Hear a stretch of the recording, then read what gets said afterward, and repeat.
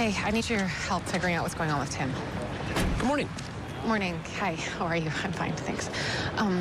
That's a lie. Okay, so 2 nights ago, Tim got this crazy phone call and then he disappeared. Then he called in sick. And now he says that if he tells me what's going on, I could get fired. Well, then I guess it's a good thing he didn't tell you.